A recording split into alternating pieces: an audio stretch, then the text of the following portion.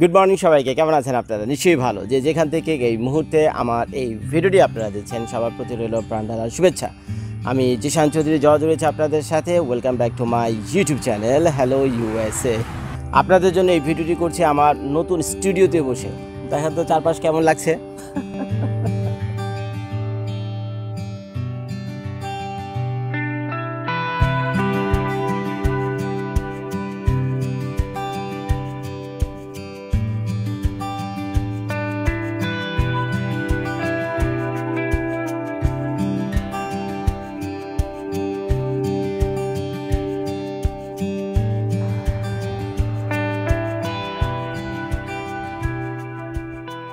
আজকের এই ভিডিও খুব একটি ইনফরমেটিভ ভিডিও বা আপনাদের জন্য। সেটা হলো যে ক্যানাডাতে আসার ব্যাপারে। তো আমি যখন ওই এক্সপ্রেস এন্ট্রি উপর ভিডিওটা করেছিলাম, তো বহু মানুষ আমার সাথে যোগাযোগ করেছেন, শত শত হাজার হাজার কমেন্ট করেছে সেই ভিডিওতে। তো এটা দেখে আমাকে সত্যি মুগ্ধ করেছে যে আমাদের বাংলাদেশি ভাই বোনেরা আসলে সত্যি একটু যদি তাদেরকে মোটিভেট করেন, একটু যদি তাদেরকে উৎসাহ দেন, তো তারা আর কী করে, মানে আরও 3 গুণ মনের আবেগ নিয়ে সেই কাজটার প্রতি ঝাঁপিয়ে পড়ে। তো সেটা দেখে আমার কাছে খুব ভালো লেগেছে। আর না হলে যদি সেটা নাই হইতো, তাহলে তো তারা এত শত শত হাজার হাজার কমেন্ট করার প্রয়োজন ছিল না। তো একদিকে তারা দেখছে, আরেকদিকে ছুঁড়ে ফেলে দিত, তাই না? কিন্তু এমনটা হয়নি। তো তারা এই ভিডিওগুলো আসলে চোখ দিয়ে দেখেনি, মন দিয়ে এটাকে ফিল করেছে। তো যার ফলে তাদের ভিতরে এই প্রশ্নগুলো তৈরি হয়েছে, জর্জ ভাই এক্সপ্রেস এন্ট্রি কেমনে, কীভাবে, কী করব, এই সেই আবিজাবি নানান প্রশ্ন। তো যাই হোক, এটা হলো মানুষের জীবনের সফলতার জন্য একটি প্রথম স্টেপ। প্রথম আপনাকে মোটিভেটেড হতে হবে, আপনার ভিতরে সেই আবেগটা জেগে উঠতে হবে কোনো কাজ করার প্রতি, এবং সেটাকে চ্যালেঞ্জ হিসেবে নিতে হবে। তো এই যে আমাদের মতো যারা ছোটোখাটো ভিডিও মেকাররা রয়েছে, ইউটিউবে ভিডিও ক্রিয়েট করে এই ধরনের মোটিভেশন ভিডিও যখন 2-4 জন করে, এবং এগুলো দেখে আপনারা যখন এভাবে আবেগপ্রবণ হন এবং চ্যালেঞ্জ হিসেবে নেন সেই কাজগুলো করার জন্য, তো সত্যিই এটা বিরাট একটা প্রশংসার ব্যাপার এবং আমাদের জন্য গর্বের ব্যাপার যে আমরা এত কষ্ট করে ভিডিওগুলো আপনাদের জন্য করে এবং এত ইনফরমেশন নানান জায়গা থেকে জোগাড় যন্ত্র করে একসাথে নিয়ে তারপর আপনাদের জন্য একটি ভিডিও প্রেজেন্ট করি। তো এটা আমাদের জন্য ভীষণ একটা আনন্দের ব্যাপার। তো যাই হোক, এরকম একটি মোটিভেটেড ভিডিও বা এনকারেজিং ভিডিও বলতে পারেন, এটি হবে আপনাদের জন্য। আর সেটা হলো ক্যানাডাতে আপনারা কিভাবে খুব সহজে কম খরচে আপনারা আসতে পারবেন। তো যে প্রশ্নটা আমি আপনাদেরকে করেছি, তো এই প্রশ্নটা আপনাদের মধ্যে হাজার হাজার লাখে লাখে ছেলে মেয়েদের মধ্যে রয়েছে, যারা ইন্ডিয়া থেকে এই মুহূর্তে আমার এই ভিডিওটা দেখছেন, মধ্যপ্রাচ্যের বিভিন্ন দেশ থেকে দেখছেন, ইভেন বাংলাদেশ থেকে দেখছেন। তো কখনো কোনো না কোনোভাবে এই প্রশ্নটা আপনার ভিতরে এসেই যাবে যে জর্জ ভাই, এত সব হাজার হাজার আইন কানুনের ভিতরে আসলে তো আমরা হারিয়ে যাচ্ছি, কেমনি কীভাবে করুন, কোনটা করলে সবচেয়ে সহজ হয়। তো একটা জিনিস আপনারা খেয়াল করবেন, আপনারা যখন কোনো শর্টকাট ওয়ে খুঁজেন, তখনই হয় একটা বিরাট বিপদ। এর কারণ হলো শর্টকাট ওয়েটি হয়ে যাইলো এক সময় গিয়ে এটা ডেস্টিনেশনে গিয়ে দাঁড়াইলো অবৈধ কোনো ইলিগাল অ্যাক্টিভিটিসে আপনারা জড়িয়ে যান, ফ্রডুলেন্ট পেপারসে জড়িয়ে যান, এই সেই এগুলোতে আপনারা কোনোভাবে অ্যাড হয়ে যান। তো আপনারা কী করবেন, তো এই যে শর্টকাট যে পথগুলো রয়েছে, এগুলোতে আপনারা কখনো বিশ্বাসও করবেন না, এগুলো তো কখনো যাবেনও না। সবসময় চেষ্টা করবেন যে আইনগুলো রয়েছে, আইনগুলো একেবারে সঠিক এবং নির্ভুলভাবে মেনে চলার জন্য। এটা যেমন আপনার জন্য খুব ভালো হবে, দেশের মান সম্মানের জন্য ভালো হবে। আমরা বাংলা ভাষাভাষী যারা রয়েছি ইন্ডিয়া বাংলাদেশ থেকে এই মুহূর্তে যারা এই ভিডিওটা দেখছি, তো তাদের পুরো এই কমিউনিটিটার জন্য, বাংলা ভাষাভাষী কমিউনিটিটার জন্য একটা বিরাট ব্যাপার হবে। তো কাজে কেউ যদি আপনাদেরকে খুব শর্টকাট ওয়ে দেয়, তো ওই শর্টকাট ওয়েতে যান না। শর্টকাট ওয়েতে গিয়ে আপনার শর্টকাট ওয়েতে একেবারে ডিভেস্টেট হয়ে যাবেন, রুইন হয়ে যাবেন, মানে কি ধ্বংস হয়ে যাবেন একেবারে। যা পয়সা করে কিছু একটা জমিয়েছিলেন সেগুলোও আপনাদের সব যাবে। তো যাই হোক, এখন আমরা মূল প্রসঙ্গে ফিরে আসি। তো আমরা শর্টকাট ওয়ে না, আমরা লিগ্যাল ওয়ের কথাবার্তাই বলবো, এবং এগুলো আপনারা যদি এই ক্যানাডার যে ফেডারেল গভর্নমেন্ট রয়েছে তাদের ওয়েবসাইটে যদি যান, আরও অনেক অনেক অনেক তথ্য আপনারা জানতে পারবেন। তো আপনারা এই ভিডিওটা দেখার পর যদি আরও কোনো প্রশ্ন আপনাদের মাথার মধ্যে এসে থাকে, তাহলে কী করবেন, আর একটু স্মার্ট হন। স্মার্ট হয়ে গিয়ে এই যে ফেডারেল গভর্নমেন্টের ওয়েবসাইটগুলো গেলাম, ওখানে গিয়ে ঘাটাঘাটি করেন। আপনার প্রতিটা প্রশ্নের উত্তর আমার বিশ্বাস কোথাও না কোথাও কোনোভাবে দেওয়া রয়েছে। আর আমি এই ভিডিওটা করছি শুধুমাত্র আপনাদেরকে মোটিভেট করার জন্য, আর একটু আগে বাড়িয়ে নিয়ে আসার জন্য, একটু জোর একটা পেছন থেকে ধাক্কা দেওয়ার জন্য, যে তারা দৌড়া, পারবি না কেন, আমি পারলে তুই পারবি না কেন। ক্যানাডাতে যদি আপনারা সহজভাবে আসতে চান, কম খরচে আসতে চান, লিগেল ওয়েতে আসতে চান, এর কয়েকটি উপায় রয়েছে। এর প্রথমটা আমি বলবো স্টুডেন্ট, এগুলো নিয়ে বিস্তারিত একটু পরে আমি কথা বলবো। দ্বিতীয়টি হলো এমপ্লয়মেন্ট বেসড। তৃতীয়টি হলো আপনার ইমিগ্রেশন ওয়ে। আর 4 নাম্বারটি হলো এন্টারপ্রেনার।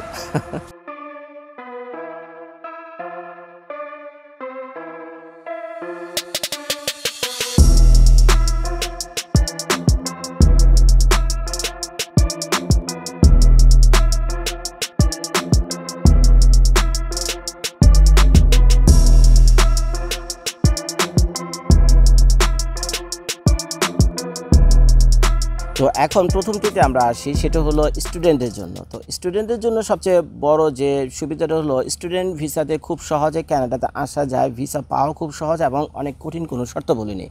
তো এক্ষেত্রে আপনারা আসতে পারবেন।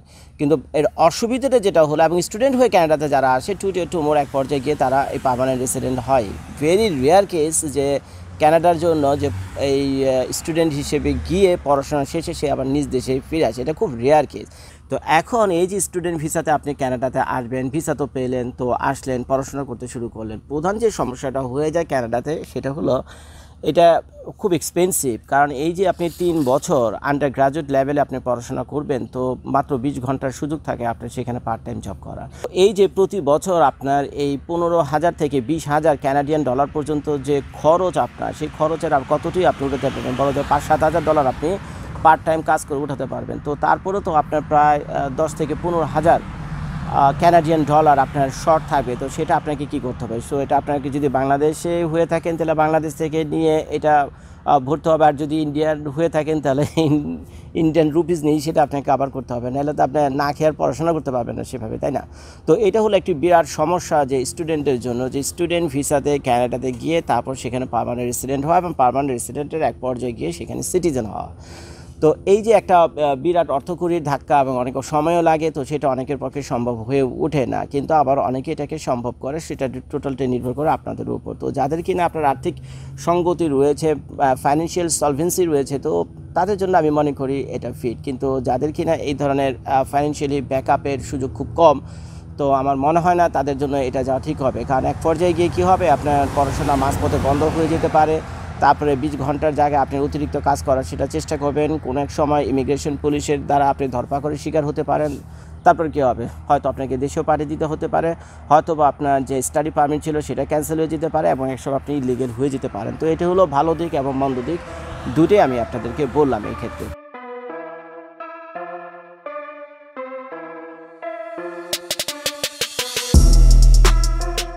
তো এবার আসুন দ্বিতীয় যে জিনিসটা ছিল সেটা হলো এমপ্লয়মেন্ট বেসড। এখন এমপ্লয়মেন্ট বেসড যে ভিসা, সেটা আপনারা বুঝতে পেরেছেন। এর আরেক নাম হলো ওয়ার্ক পারমিট। তো এখন আপনি চিন্তা করেন, আপনি তো বাংলাদেশ বা ইন্ডিয়া থেকে হয়তো আমার এই ভিডিওটা আপনি দেখছেন, নিজেকে নিজে প্রশ্ন করেন আপনার ভিতরে এমন কি গুণ আর এমন কি এক্সট্রা অর্ডিনারি ম্যারিট, প্রতিভা, এই ধরনের এমন কি আছে যেটা কানাডার এই লক্ষ লক্ষ কোটি কোটি মানুষের ভিতরে নাই?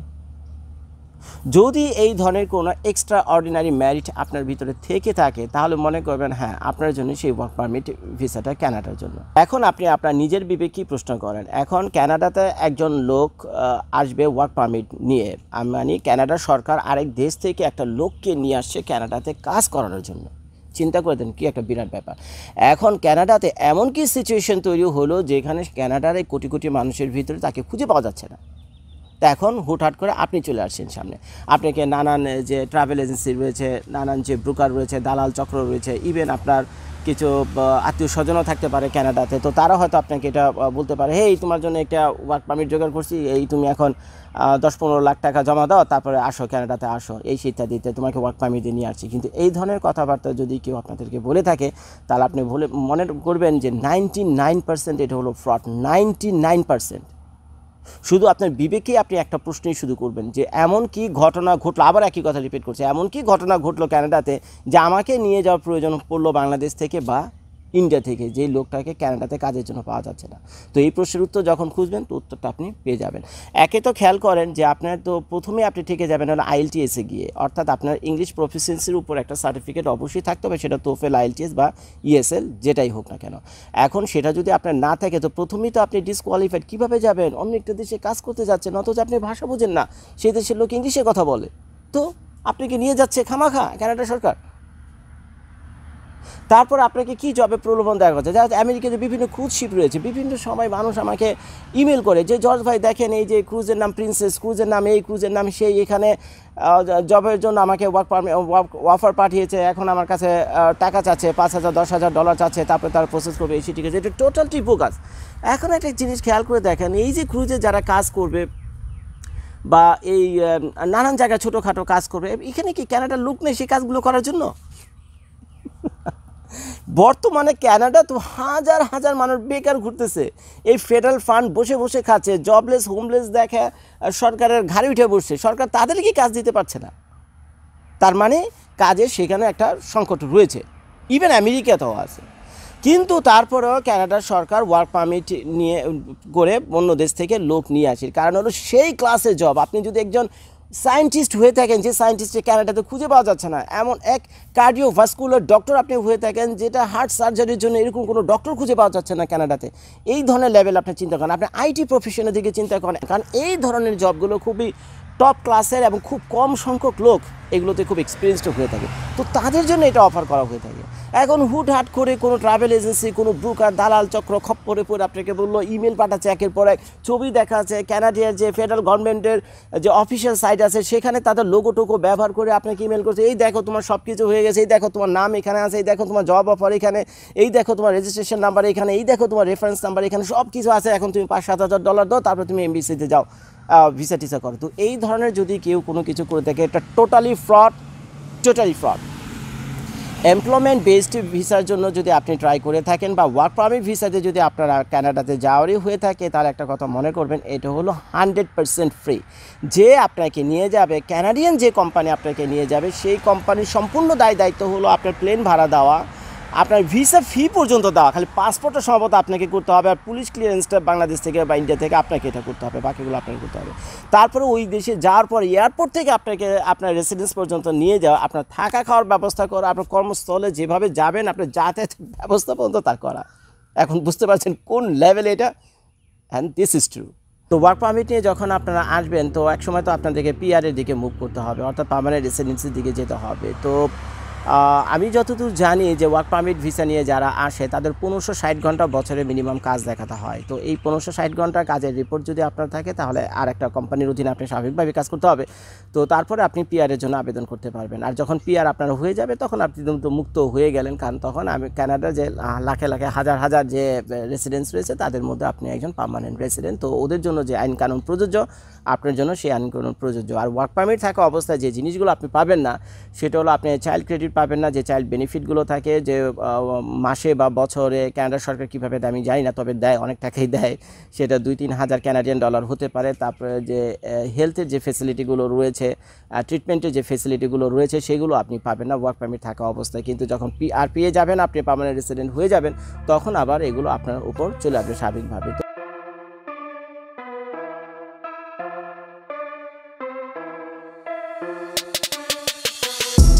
তো এখন আসুন 3 নম্বর পয়েন্টের দিকে আপনাদেরকে নিয়ে যায়, সেটা হলো এন্টারপ্রেনার, আরেক নাম হলো ইনভেস্টমেন্ট। কানাডার যে প্রভিন্স গভর্নরগুলো রয়েছে বা ফেডারেল গভর্নমেন্ট রয়েছে, তো তারা মনে করে যাদের কাছে অর্থকড়ি আছে এবং যারা কানাডাতে এসে থাকতে চায় এবং এখানে ব্যবসা বাণিজ্য করতে হয়, ওয়েলকাম, তোমরা আসো, কানাডাতে আসো।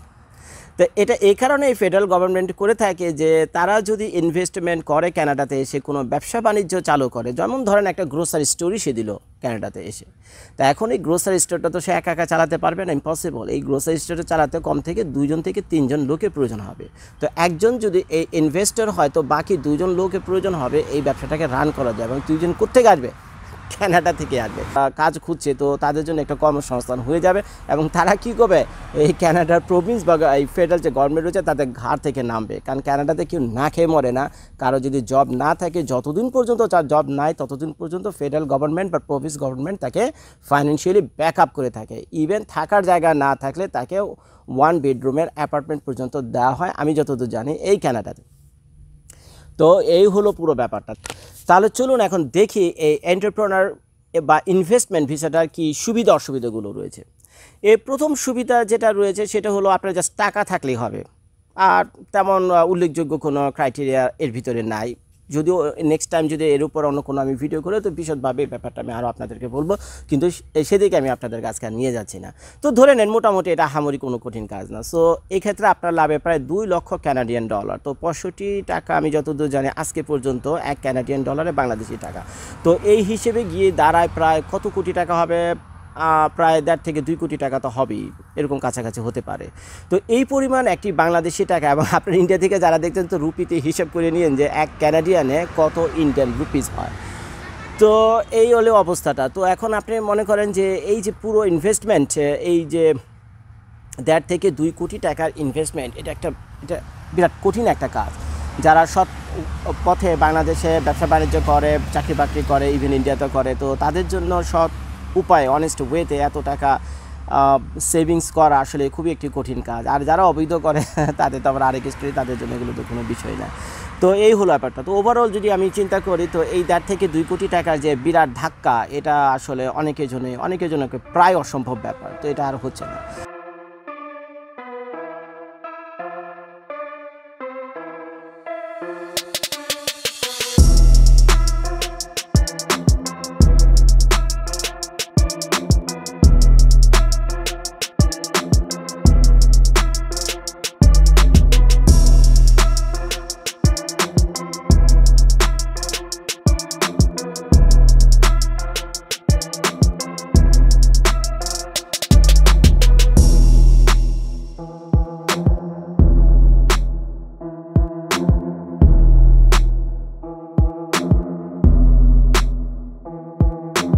তাহলে চলুন এখন 4 নম্বর পয়েন্টটা নিয়ে আমরা কথা বলি, সেটা হলো ইমিগ্রেশন ওয়েতে আপনারা কানাডাতে কীভাবে আসবেন। তো এতক্ষণ ধরে যে প্যাচাল আমি পালাম, আপনাদেরকে নানান জিনিসগুলো বোঝানোর চেষ্টা করলাম। তো মনে করবেন এটা আমার হলো সেলফ অপিনিয়ন। কানাডাতে আসার সবচেয়ে ভালো এবং সহজ উপায় হলো এই ইমিগ্রেন্ট ওয়েতে সরাসরি কানাডাতে আসা। তা এখন ইমিগ্রেন্ট হয়ে যারা কানাডাতে আসে, যখন তারা এয়ারপোর্টে কানাডান যে কোনো একটা এয়ারপোর্টে ল্যান্ড করে, তখন তারা ল্যান্ডেড ইমিগ্রেন্টই হয়ে যায়, সেদিন থেকেই পার্মানেন্ট রেসিডেন্টই হয়ে যায়। এবং সেদিন থেকেই কানাডার যে ফেসিলিটিগুলো রয়েছে, আপনার মনে করেন এই চাইল্ড ক্রেডিট থেকে নিয়ে শুরু করে যে হেলথ ফেসিলিটিগুলো রয়েছে, ট্রিটমেন্টের ব্যাপার, আরও যে সোশ্যাল সিকিউরিটির যে বিষয়গুলো রয়েছে, জব থাকা বা না থাকা, বসবাসের জন্য ঘর থাকা বা না থাকা, তো এই যে জিনিসগুলো এগুলো ফেডারেল গভর্নমেন্ট দিয়ে থাকে এবং আপনার প্রতিটা ফেসিলিটি পাবেন। কানাডার একজন সিটিজেন বা পার্মানেন্ট রেসিডেন্টের যে ফেসিলিটিগুলো পেয়ে থাকে, আপনারা কম বেশি জানেন যে কানাডা হলো একটা ফিলান্থ্রপিস্ট কান্ট্রি, অর্থাৎ জনদরদি দেশ। তো সেই একই সুযোগ সুবিধাগুলো আপনি ওই সেদিন থেকেই, যেদিন আপনি ল্যান্ড করলেন এয়ারপোর্টে, সেদিন থেকে পেতে শুরু করলেন। তো এটা একটা বিরাট ব্যাপার। এখন আসুন এটা কাদের জন্য প্রযোজ্য, কারা কিভাবে এটা আসতে পারবে। এখন যাদের আত্মীয় স্বজন এই কানাডাতে বসবাস করে, কারো হাজব্যান্ড ওয়াইফ রয়েছে, কারো বাচ্চা কাচ্চা রয়েছে, কারো বাবা মা রয়েছে, তো এই শ্রেণীর লোকগুলো কানাডাতে খুব সহজে আসতে পারে ইমিগ্রেন্ট হয়ে, যদিও সংখ্যায় তারা অনেক কম। এখন এই ধরনের ফেসিলিটি বা ভাগ্য কজনের জুটে, তাই না? সেটা তো একটা প্রশ্ন পড়ে। তো এর ভিতরে যে প্রোগ্রামগুলো রয়েছে কানাডার সরকারে, যে সারা বিশ্ব থেকে তারা মানুষ কানাডাতে নিয়ে এসে ইমিগ্রেন্ট করাচ্ছে, তার দেশে বসবাস করার সুযোগ করে দিচ্ছে, তার মধ্যে একটি হলো PNP, আরেকটি হলো RNIP, অর্থাৎ রুরাল নর্দার্ন ইমিগ্রেশন পাইলট। তো এই দুইটারই কিন্তু মোটামুটি সিস্টেমেটিক্যালি কিন্তু অনেকটা একই রকম। সেটা হলো আপনি একটা নির্দিষ্ট প্রভিন্সে আপনাকে থাকতে হবে, তারপর আপনি সেই প্রভিন্সে ওই জবের জন্য অ্যাপ্লাই করতে পারবেন এই প্রোগ্রামের অধীনে। আর এইভাবে যদি আপনি সেই ওই প্রভিন্সে আপনি মোটামুটি একটা নির্দিষ্ট সময় পর্যন্ত আবার থাকতেও হবে, আপনি মুভও করতে পারবেন সেখান থেকে, সেটা 1-2 বছর পর্যন্ত হতে পারে। তো এইভাবে এই প্রোগ্রামগুলোকে ডিজাইন করা এবং এই জন্য আপনাকে ওয়ার্ক পারমিট জোগাড় করাও কঠিন। তো এখন এই যে বাংলাদেশ বা ইন্ডিয়া থেকে যারা আপনারা এই ভিডিওটা দেখছেন, এই যে PNP যে প্রোগ্রামটার কথা বললাম, অথবা rural Northern immigration pilot programme যেটা তাদের রয়েছে, তো এই দুটার ক্ষেত্রেই কিন্তু এই ওয়ার্ক পারমিট জোগাড় করা বাংলাদেশ এবং ইন্ডিয়ার লোকদের জন্য আসলেই খুব কঠিন হয়ে যাবে। এটা আসলে সহজ করে দিয়েছে এই দুইটা প্রোগ্রাম হলো, বর্তমানে কানাডাতে অলরেডি রয়েছে যারা, তাদের জন্য এটা একটা বিরাট সুযোগ, তারা পার্মানেন্ট রেসিডেন্ট খুব দ্রুত করতে পারবে। তো এই ক্ষেত্রে প্রথমে আসলে স্টুডেন্টদের না, বা যারা বিভিন্ন শ্রেণীর লোকজন রয়েছে যারা কাজকর্ম খুঁজে পাচ্ছে না বা অন্য ইমিগ্রেশন প্রবলেম রয়েছে, তো তারা কিন্তু এই ধরনের প্রোগ্রামে এসে ওই 1-2 বছর কাজ করে সেই প্রভিন্সে তারপরে তারা পার্মানেন্ট রেসিডেন্ট সেখান থেকে নিতে পারে। তো আপনারা কানাডাতে কিভাবে সহজে এবং কম খরচে আসতে পারবেন, যে এর উপর যে আমি এই যে ভিডিওটা করছি, তো অনেকগুলো উপায় তো আমি আপনাদেরকে বলে আসলাম এক এক করে। তো তার ভিতরে আমার সেলফ অপিনিয়ন হলো সবচেয়ে সহজ উপায় যেটা ছিল, সেটা ছিল এক্সপ্রেস এন্ট্রি ভিসা, যেটা মাত্র কয়েক সপ্তাহ আগে আমি একটি ভিডিও আপলোড করেছি আমার এই হ্যালো ইউএসএ ইউটিউব চ্যানেলে, একটু কষ্ট করে আপনারা সেখান দেখে নেবেন। তো সেখানেও আমি আপনাদেরকে যথেষ্ট ইনফরমেশন দেওয়ার চেষ্টা করেছি এই এক্সপ্রেস এন্ট্রির উপর, যদিও আমি সেটা অনেক সহজ ভাষায় আপনাদের সামনে প্রেজেন্ট করেছিলাম ভিডিওটা, যাতে আপনারা মোটিভেটেড হন, আপনারা একটু নড়ে চড়ে বসেন, আপনার ফেডারেল গভর্নমেন্টের ওয়েবসাইটগুলোতে যান, ঘাটাঘাটি করেন, এদের রিকোয়ারমেন্টগুলো ভালো মতো জানেন, আগে বাড়েন। মানে এটাই আমি চেয়েছিলাম আপনাদেরকে মোটিভেট করার জন্য। তো যার ফলে অনেক সহজে আমি সহজ কথায় আমি সেই ভিডিওটা আপনাদের সামনে তুলে ধরেছিলাম, জাস্ট একটাই উদ্দেশ্য ছিল মোটিভেশন। অনেকে ওই ভিডিওটা দেখার পর আপনারা কমেন্ট করেছেন আমার কাছে যে জ্বর ভাই একেবারে যেমনভাবে বললেন যে আজকে অ্যাপ্লাই করলে কালকে চলে আসবে, এই সেই আপনি ইন্টারমিডিয়েটের কথা বলছেন, আসলে দরকার হলে ডিগ্রি পাসের কথা। তারপরে আবিজাবি আরও অনেক IELTS এর ব্যাপার আপনি বলেছেন এই ইত্যাদি ইত্যাদি। তো নানা কন্ট্রোভার্সি থাকতে পারে। একটা কথা মনে করবেন, আমি যদি এখন আমি এগুলো জানতাম, কিন্তু কথা হলো এখন যদি আমি প্রথম থেকেই যদি কঠিনভাবে যদি এই ভিডিওগুলো করি বা আমার মতো কেউ একজন করে, তো তাহলে কী হবে, প্রথমেই তারা ঘাবড়ে যাবে। তো এখনও ফেডারেল গভর্নমেন্টের ওয়েবসাইটগুলো তো দেখা দূরে থাকে, এগুলো খোঁজাখুঁজি তারা তো দূরে থাকে, প্রথমেই তারা বলে দেবে এগুলো দরকারই নেই, এটা বহুত ঝামেলা আছে, বহুত কঠিন একটা কাজ, খুব কষ্টের একটা কাজ, বরঞ্চ দেখি শর্টকাট বইতে কোন দালাল আছে তাদেরকে গিয়ে খুঁজি। তো এই পথে তারা চলে যাবে। তো তারা যাতে এটা না করে তাদের মাইন্ডটাকে একটু ডাইভার্ট করার জন্য আমি আসলে এটা সহজভাবে তাদেরকে বলেছিলাম যে অন্তত আসো, তারা ফেডারেল গভর্নমেন্ট ওয়েবসাইট পর্যন্ত তো আসো, তারপরে যে তাদের রিকোয়ারমেন্টগুলো রয়েছে এগুলো তো একটু পড়তে তো দোষ নেই, তোর পয়সা লাগে না, তাই না? তো এই জিনিসগুলো আমি চেয়েছিলাম। তো যাই হোক, আমি সফলও হয়েছি। প্রায় 2 লক্ষর কাছাকাছি মানুষ আমার এই ভিডিওটা আপনারা দেখেছেন, হাজার কমেন্ট করেছেন, শত ইমেল আমার এখানে এসেছে।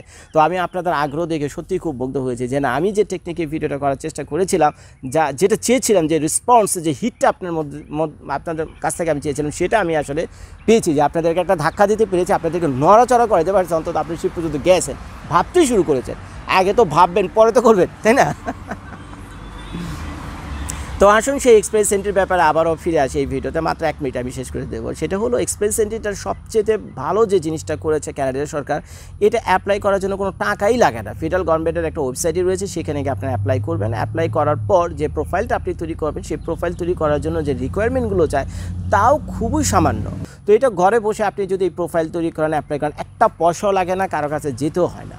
এই গেল এটা। আপনি জাস্ট আবেদন করার দরকার, আবেদন আপনি করে রাখবেন। তারপরে এই ফেডারেল গভর্নমেন্টের বিভিন্ন ওয়ে রয়েছে যে পিক করে তারা বিভিন্ন সময়, যে কাকে তারা ইনভাইটেশন পাঠাবে, কাকে ইনভাইটেশন পাঠাবে না, কারা ওয়েট করবে, কারা ওয়েট করবে না, এইসব আরও আবিজাবি অনেক নিয়ম কারণ আছে, সেগুলো বলে আসলে এই ভিডিওটা লম্বা করতে চাচ্ছি না। সেটা আমার যে এক্সপ্রেস এন্ট্রি ভিসার উপর যে ভিডিওটা ছিল কয়েক সপ্তাহ আগে আপলোড করা, সেটা আপনারা একটু কষ্ট করে দেখে নেন, আর বিস্তারিত জানতে পারেন। সো বন্ধুরা, এভাবে যদি আপনারা এই PNP প্রোগ্রাম বলেন বা RNIP প্রোগ্রামটা রয়েছে সেটাতে বলেন, বা ফ্যামিলি বেসড ইমিগ্রেশন রয়েছে সেটাতে বলেন, অথবা এই এক্সপ্রেস এন্ট্রি যেটাই বলেন না কেন, এগুলোতে আসতে খরচ কিন্তু আপনাদের অনেক কম। যেমন আপনার ভিসা ফি থেকে নিয়ে শুরু করে, ভিসা ফি সম্ভবত 150 কানাডিয়ান ডলার, তো এইখান থেকে নিয়ে শুরু করে আপনার ইয়ার ফেয়ার যা যোগ হবে, ইয়ার ফেয়ার কত হবে, 70 থেকে 80 হাজার টাকা এরকম হবে, 1 ওয়ে টিকেট টরন্টো পর্যন্ত। তারপরে যে আপনার ল্যান্ডিং ফি রয়েছে ওই ক্যানাডাতে যখন আসবেন, আরও আনুষঙ্গিক কিছু ফিটি রয়েছে, ইমিগ্রেশন ফিটি রয়েছে। তো এগুলো মিলে আমার তো মনে হয় না, যদি এয়ার ফেয়ারটা বাদ দেয় তাহলে 70 থেকে 80 হাজার টাকার ভিতরে হয়ে যাওয়ার কথা। আর এয়ার ফেয়ারটা যদি যোগ করেন আপনি এর সাথে, তাহলে হয়তো 1,30,40 হাজার টাকার ভিতরে আপনার সপরিবারে ক্যানাডাতে আপনারা আসতে পারেন। সো বন্ধুরা, এই ভিডিওতে আমি আসলে যা বোঝাতে চেয়েছিলাম আপনাদেরকে, আমার বিশ্বাস আমি আপনাদেরকে এই অল্প কথায় বোঝাতে পেরেছি। প্রথম থেকে শেষ পর্যন্ত আমি আপনাদের এক এক করে দেখাতে চেয়েছিলাম কী কী উপায়ে আপনারা ক্যানাডাতে আসতে পারেন, এবং সবচেয়ে সহজ উপায়টা কী ছিল সেটাও আমি আপনাদেরকে বললাম এই ভিডিওতে। বারবার আপনাদেরকে অনুরোধ করেছি আমি এই ভিডিওতে যে আপনারা আপনাদের নিজেদের এলিজিবিলিটি, কোয়ালিফিকেশন এগুলোর উপর ভরসা রাখুন। আপনি যদি ওই ক্রাইটেরিয়াতে গিয়ে পড়েন, ওইভাবে আপনার এলিজিবিলিটি, কোয়ালিফিকেশন অ্যাডজাস্ট করে, তাহলে আপনারা এই পথে আগে বাড়াবেন। এর বাইরে আপনি সেটা করার চেষ্টা করবেন না, করিও না। কারণ এগুলো করতে গেলে আপনারা কোনোভাবে গিয়ে দালাল চক্রের কাছে পড়বেন, তারপরে যা কিছু জমাইছিলেন 10-20 বছর ধরে, এগুলো সব আপনারা খোয়াবেন। বাস কাজের মধ্যে কাজ, এটাই হবে, এছাড়া আর কিছু না। তো আমরা যারা এই ধরনের ভিডিওগুলো আপলোড করে আপনাদেরকে উৎসাহ দিই, আপনাদেরকে কিন্তু এই দেশে আসার জন্য উৎসাহ দিই, কিন্তু শুধুমাত্র তাদের জন্য যারা কিনা এলিজিবল এবং কোয়ালিফাইড, যাদের ভিতরে এগুলো লুকিয়ে রয়েছে, যারা এটা ব্যবহার করেনি তাদের জন্য। কিন্তু সবাই যদি গণহারে এটাকে ব্যবহার করেন এবং আসার চেষ্টা করেন, এক সময় না কোনো পর্যায়ে আপনি বাধার মুখে পড়বেন, তখন বুঝতে পারবেন যে আপনি আসলে এলিজিবল না। তখন কি করবেন? তা আপনারা অবৈধ পন্থা খুঁজবেন, কি অবৈধভাবে আসার চেষ্টা করবেন, দালাল চক্করে খপ্পরে পড়বেন, এই এক বিরাট যন্ত্রণা। তো প্লিজ আমি আপনাদেরকে অনুরোধ করছি, সব জিনিস সবার জন্য না। আপনার ভিতরে যদি সে এলিজিবিলিটি, কোয়ালিফিকেশন দিয়ে থাকে তাহলেই আপনি চেষ্টা করবেন, আর না হলে আল্লাহ আপনাকে আরও অনেক গুণ দিয়েছে, আপনি সেটাকে ব্যবহার করার চেষ্টা করুন, সেটাকে কাজে লাগান। বাংলাদেশ থেকেও আপনি ভালো করতে পারবেন। কেন আপনি অবৈধভাবে আরেকটা দেশে এসে অবৈধভাবে থাকতে যাবেন? আর অবৈধভাবে থাকার যে কী যন্ত্রণা, সেটা কোনো দিন সময় সুযোগ হলে আমি আরেকটি ভিডিও করে আমি আপনাদেরকে বলবো। তো অনেকে হয়তো আমাদের এই হ্যালো USA ইউটিউব চ্যানেলে নতুন, যারা এতক্ষণ ধরে ভিডিও দেখলেন, তো তারা কি করবেন? কষ্ট করে চ্যানেলটাকে সাবস্ক্রাইব করবেন, আর পাশে যে বেল আইকনটি আছে সেটা দিয়ে রাখবেন। এতে কি হয়, আমার মতো যারা ছোটোখাটো ইউটিউবার রয়েছে তারা আরও ভালো ভালো কন্টেন্ট নিয়ে ইনফরমেটিভ ভিডিও আপনাদের জন্য করতে পারে। আপনার কাজে না আসলেও আপনার ছোটো ছেলেমেয়ের কাজে আসবে, বাচ্চা কাচ্চার কাজে আসবে, পাড়া প্রতিবেশীর কাজে আসবে, কারো না কারো কাজে আসবে। এতক্ষণ ধরে আপনারা যারা ধৈর্য ধরে আমার এই ভিডিওটা দেখছিলেন, তাদের সবার প্রতি রইল প্রাণ ঢালার শুভেচ্ছা। আমি জিশান চৌধুরী যাওয়া ছিলাম আপনাদের সাথে আমেরিকার সাউথ ওয়েস্ট ফ্লোরিডা থেকে। সবাই আপনারা কী করবেন? ভালো থাকবেন, সুস্থ থাকবেন। আল্লাহ হাফেজ।